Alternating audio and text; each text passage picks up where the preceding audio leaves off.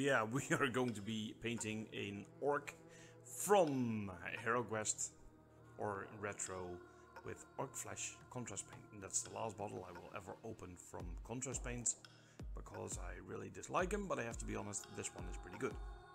Yes, I am too honest. You know that guy. I'm always too honest for you.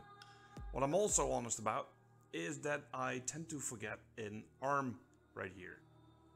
So the watchful eye may have already seen it, that I am not busy anymore with the upper body. And what happens is that I forget an arm. Shut the hell up. That's okay. I am allowed to do that because it's my miniature. It's been printed, by the way, on a Sonic Mini from Frozen. Leather brown for the robes or his clothing. It's been printed on the. Jesus.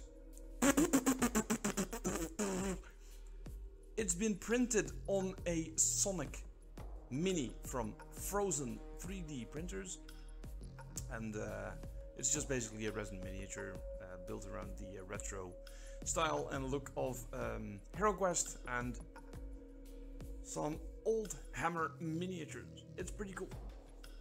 There's a it's a two-piece. What is it? It's a three-piece miniatures, and there goes the bone white again for the shoes.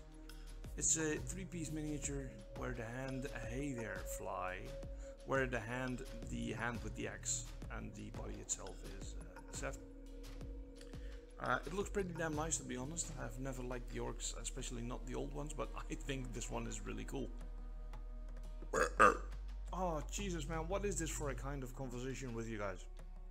Something what looks like a pot of chainmail. There you go, away with that thing. But at least we're going to paint the metal things with it. So this is basically speed paint, of course. This is not a quality paint. This is just to show you guys, even the role players, that you can really do some really cool stuff with a couple of quick paints and just a simple showcase of what you can do with a couple of paints. I am falling in repetition with myself. That's not good. So there we go with the bone white again. And now we are going to fiddle some teeth on that head.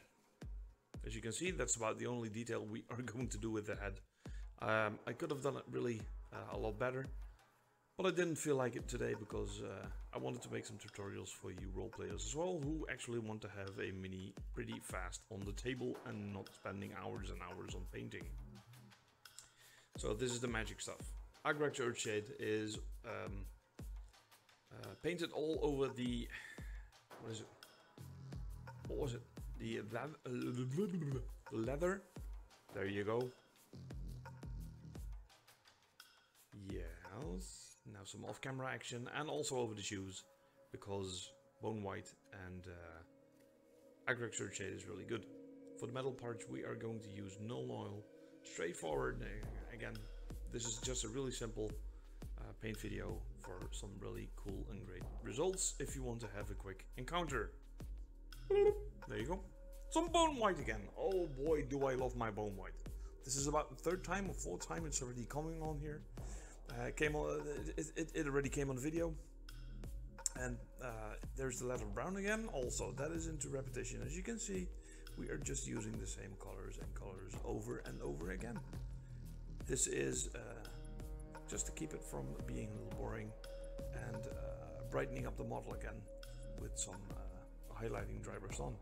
Now there's a new color, Nihilak Oxide.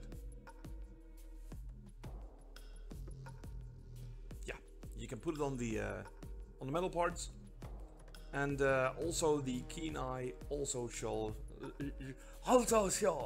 that I forgot something, and let me know in the comments what I forgot. Awesome. Now with a pen, I'm going to color in the eyes. Why am I not doing this with a pencil or with a brush? That's what I meant to say. Is because I didn't want all the fiddly parts. And once again, this is for you, all you pesky little role players. You know who you are. I love you guys. Thank you very much for watching. So here's the end result, front and back. Thank you for watching. Hope to see you soon. There you go. May the dice be forever your favor.